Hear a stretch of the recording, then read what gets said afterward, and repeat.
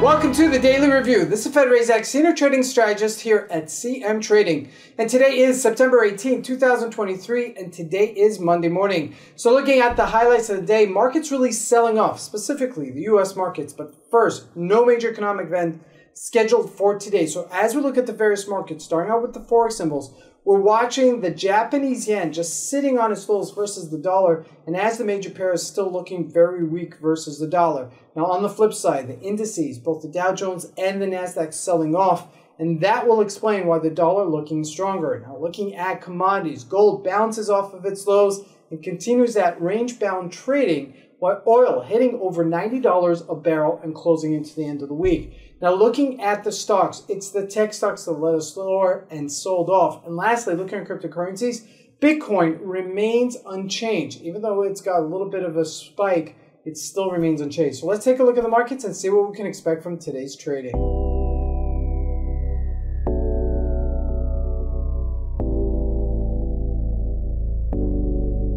So here we go, starting with the Japanese yen on our lows for the year, but close to our all-time lows all time. So look at where we're at. We're looking at a weekly chart and we are sitting at 147. Now, it's flatlining here, okay? If we look at a daily chart, you can see a little bit clearer at that 147.87, and that could potentially be a significant resistance for it to break lower.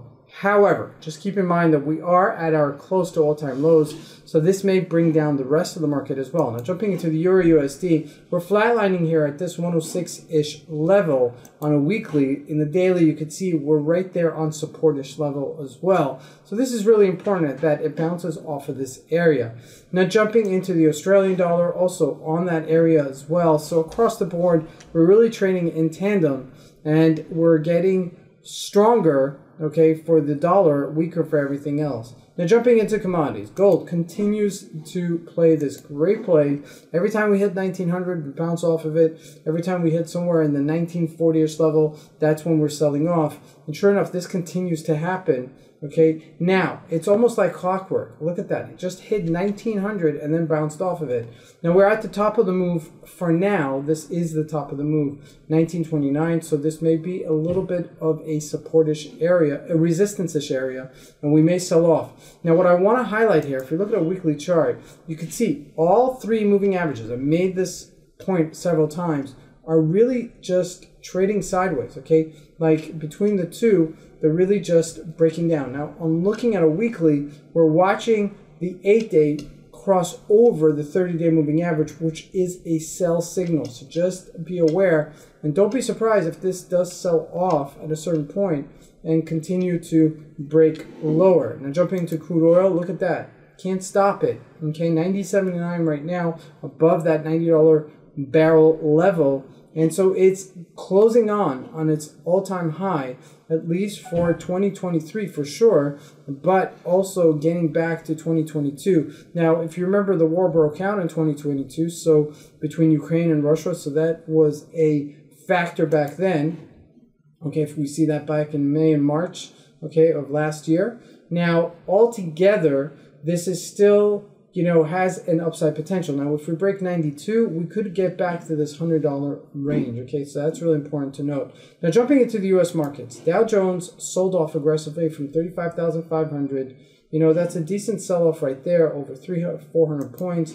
The NASDAQ also sold off, okay, after hitting some resistance-ish area. Now, looking at the individual stocks, they're all selling off, really, okay? If we look at Apple selling off, look at Facebook, also sold off a little bit. Microsoft a little bit weaker, okay? Not going to give it to you, okay? Now, Apple got some bad news on it with what happened with China, and it hasn't really bounced back. So I'm inclined to think that maybe we are looking to break lower, but it's not going to do it all in one time. It's going to do it in intervals. So just keep that in mind. Now, NVIDIA also has gotten weaker significantly. If you look at a daily chart, you can see that a little bit clearer, and we're just there. We're on supportish area. So this would be an area where I'd like to see it actually bounce off.